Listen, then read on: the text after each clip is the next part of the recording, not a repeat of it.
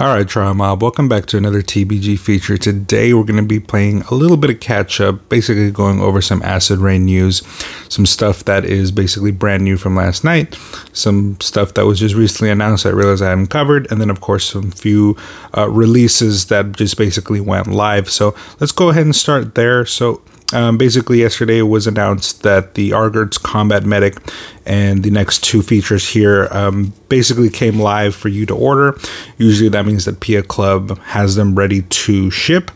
We will probably see them filling in the gaps at Big Bad Toy Store within the next month or two. I feel like Big Bad Toy Store has been doing a bit of a better job at getting these stocked a bit more quicker. It used to be 2 to 3 months before BBTS would catch up with anything, but now it's happening a bit at a faster rate. So I do appreciate that.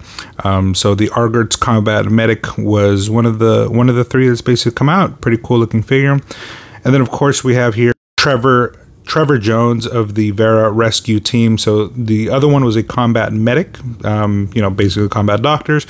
Here, these guys are more the firefighters, right? The search and rescue teams. These are the guys that are going to go in there when there's, buildings that fall down, rubble, stuff like that they have to basically go and try to find you.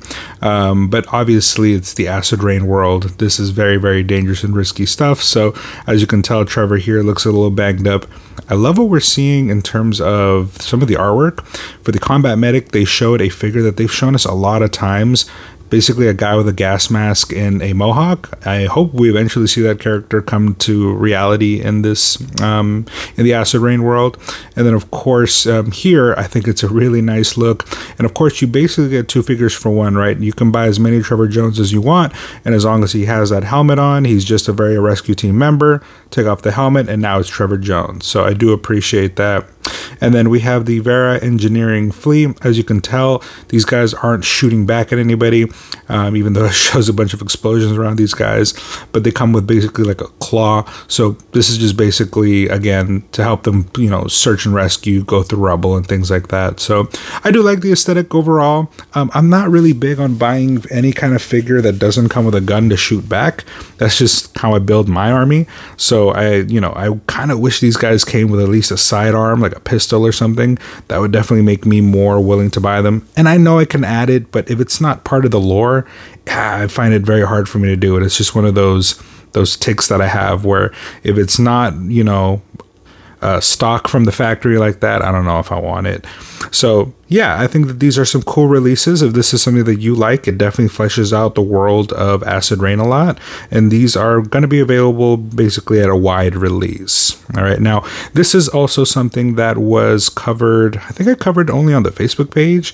And in my head, I had made a video about it. So just in case if I didn't, the Acid Rain world, the Beset. So this right here is a Camelbot that has been basically junkyarded together by these soil ghosts and reprogrammed to fight alongside of them. I think that's such a cool idea, if I'm being honest. They're scavengers, and of course Camelbots are getting destroyed left and right all over the Acid Rain world, so it would make sense that somebody that can, retroactively put them back together and, reprogram them to be on a different side. I mean, I think that's really cool.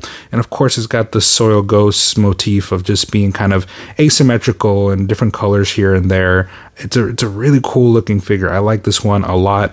I didn't think I would like, I shouldn't even say I wouldn't think. I never thought about this at all. So to see this come to fruition like this is really cool. And of course, here we have a beautiful photo of him. As you can tell, you got that smiley face on it. That's really cool. I kind of hope that maybe as a running change, we get the same figure, but maybe with a different, face drawn on, maybe an angry one, maybe, a tiger on it. I don't know, just really cool little things. Of course, you can customize that yourself, but I think that it is something cool to see here. But basically, I think that this is a really cool setup. But I just wanted to make sure I covered this guy, just in case if I didn't. I like the overall aesthetic, and of course, some of the claw they put on his right arm. So again, good looking stuff. All the weapons that he comes with. I think this is going to be a must buy for me. I'm not a big fan of the soil ghosts myself. I think that I've really only bought the Doeg and Chief Corrin set. So I wasn't sure if I was gonna buy anything else just because again I don't know if I care about the rest of the Soil Ghost stuff. But this right here was definitely, as soon as I saw this, I was like, damn, I guess I'm gonna be investing a little bit more into the Soil Ghost with this guy. I don't necessarily like the aesthetic of the Soil Ghosts, but for some reason, this one just really speaks to me.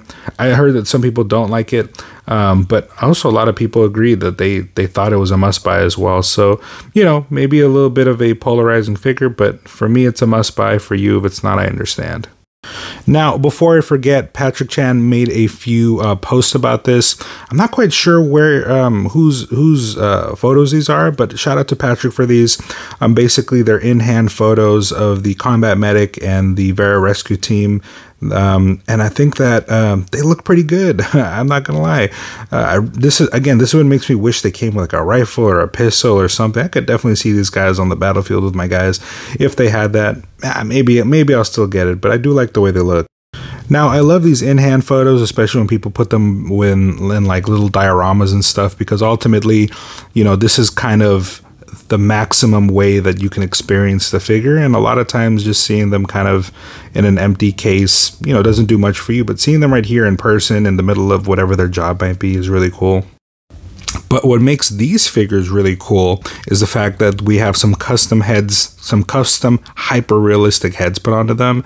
I love this so damn much. I've covered it before in my customs videos. I need to get back into doing those. But I love this kind of stuff. I love when they use the acid rain figures and give them hyper-realistic heads. It just completes the look. It makes this guy look really cool. I really wish that he kind of came like this, or that we could buy multiple with different heads. That would also be really nice.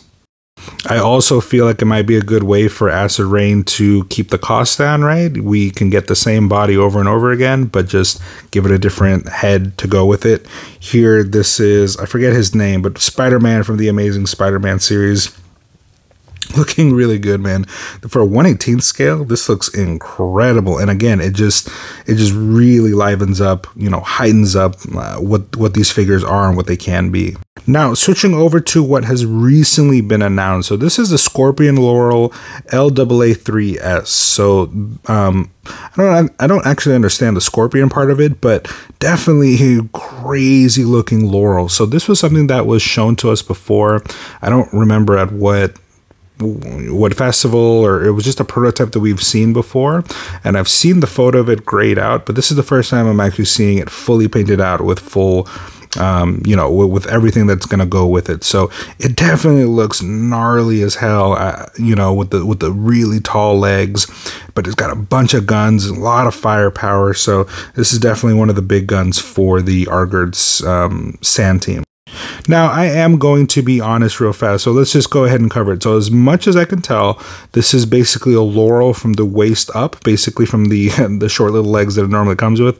Basically, they removed that and added these 4 really long, I guess scorpion-like legs, right? So, and as far as I can tell, that right arm is a regular Laurel arm holding the regular Laurel SMG gun that they come with. I do think it is open-faced, which is definitely interesting because I don't believe we've gotten that at least in a while. So that is pretty cool looking, because anybody you put in there is going to, you know, really stick out as the pilot. And obviously the big guns on the top, the cannons look great. Then the cannon on the left arm, I want to say it's new as well. So nice there. But I'm not going to lie, this one's a hard pass for me. I'm not big on the whole, I don't even know what to call this, scorpion leg thing. It's just not, it visually isn't appealing to me, and the whole insectoid-like looking thing is just not my thing. That's not to say it doesn't look bad. That's not to say that like this shot right here looks pretty epic. Yes, it does, but it's just not up my alley for me, and I feel like it kind of breaks character with what the rest of the Argard's kind of aesthetic is. I mean, yes, of course, it's just a Laurel on some tall ass legs, but I don't know. I don't think this is one that I need to get. Now, of course, just because I don't like this, you know, this might be something that you like. Again, it's not bad looking at all. I kind of am hoping that maybe we'll see this again, but with regular legs, or I don't know, maybe just done differently. Maybe they can put them on wheels instead, make it look like the Cannon Gundam or something. Like, I think that would be something that's really nice. But for me, again, you know, cool aesthetic. I'm not gonna lie, cool colors. I like this colors. I like the stuff that they're doing here. It'd be kind of cool if we saw a pilot that's supposed to go with this. But from the solicitations, as far as I can tell, you just use any sand team that you have as a pilot. So nothing special here. Now, this last photo right here, I feel like we don't normally get photos like this, but basically a size comparison that shows you how tall these guys are. Normally, these figures come up to about the ammo pouches at the bottom of the belly, give or take. So these guys come way below even that. So as you can tell, this is a very, very tall figure. So it's gonna be very, very big in your display. So I appreciate that we actually got this from Acid Rain. A lot of people always want to see scale, and we don't normally get scale photos like this. So again, I appreciate that we got that. Now, again, switching over to another Camelbot. This is known as the Ash Camelbot. I find it a little interesting because almost every single Camelbot that we've gotten coincides with a specific military unit, right? The Sand Troopers have their own, the Stealth Team have their own, basically every single faction has their own. So I'm a little curious to see that we're getting basically a second one for the Sand Troopers. I don't mind that because I guess we have seen that before with the Stealth Team since they have the not the Revenant Laurel. I forget what the name of their other Camelbot is. So it's not like it's the first time that we're getting a secondary Camelbot for a main faction. But I do have to wonder, right? This one is named, the Ash. Is there potentially an Ash, unit that we're going to see soon? Maybe slightly different coloring. I would definitely like to see that. But at least in the meantime, just as another Camelbot for the Sand Troopers, right? Really, really good looking. I can already tell this is going to be a must buy for me. A lot of these action shots always look really nice. He seems to come with a lot of different guns. Usually you see about 2 different guns, but as you can tell, this guy comes heavily equipped with a bunch of stuff. Again, definitely like that other Camelbot that we got from the Stealth Team, the one that's the largest one. I think I did a review on it. This guy comes with a lot of that same stuff, and then of course a lot of the other guns. But it's kind of a cool look. It's almost like a robot wearing some shades. That's dope as hell. Now, of course, just like all the other Camelbots, he can basically transform. This isn't anything new. We've seen it before. I've always thought it's a pretty interesting look to it. If you guys have ever played Wolfenstein, it's stuff like this that makes me think that Acid Rain would be like some of the perfect to just kind of do a rendition of Wolfenstein, but Acid Rain figures. I think that would be, if you guys are paying attention, reach out to Wolfenstein, or maybe I should do it for you guys and try to make that connection, but I would love some Wolfenstein figures. Now, I'm not sure what it is about these next 2 photos, but these are like the money shots for me.